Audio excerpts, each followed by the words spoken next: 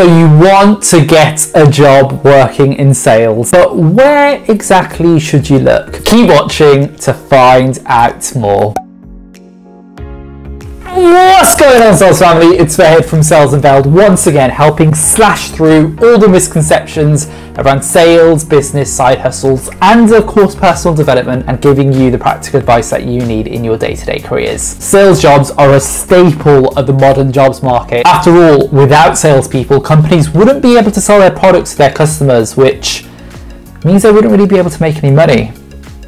Kind of defeats the purpose of a business, doesn't it? That being said, finding a sales job, or better yet, finding a really good quality sales job, can sometimes be challenging. If then you're looking to break into the sales industry or shift your career over to sales, I'm going to break down the top 3 places that you should look when you're looking for a sales job. Let's jump into it, guys. Search different terms. Right, so I'm not going to give you some cookie cutter advice and just tell you to go on jobs boards and websites like Monster, Reed. Any of these are the hiring websites just to kind of find a sales role. You guys probably know that already. What I am going to tell you, however, is that sadly sales has somewhat of a negative connotation to it. A lot of this due to old school 80s, 90s boiler room style sales, which this guy wasn't born when that stuff took place, so yeah, feel old yet? Thankfully, sales doesn't really have that culture anymore. However, the stigma is still out there. As such, if you were to search things like sales jobs on these job websites, these really world famous job websites, you might get disappointed with the quality of the jobs out there. Instead, however, you should search for terms like business development manager, business development executive, account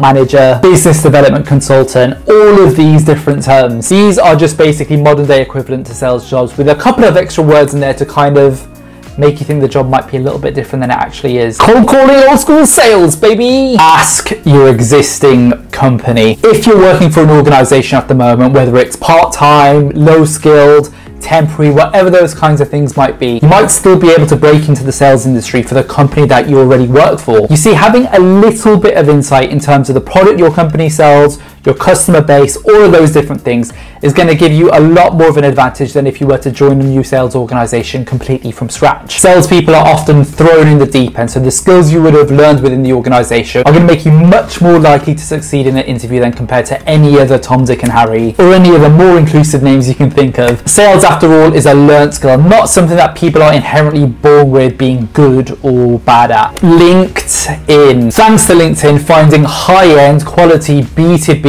software as a service or other high quality sales jobs has never been easier. I'd recommend then, especially if you have LinkedIn Sales Navigator, of creating a list of job boards, sales groups, and most importantly HR or recruitment managers for the potential organizations that you want to work for. Following sales managers and making a list on LinkedIn of them is also going to be useful because they often promote the content that the HR managers and recruitment managers are showing, especially when they're recruiting there as well. Make a list then of 100 to 200 of these organizations and you'll be absolutely shocked by the amount of these organizations that are hiring salespeople, sometimes with little to no experience. A lot of the quality sales roles out there in the business to business or software as a service space are actually recruiting quite frequently because, as you can imagine, these organizations are very, very fast growing.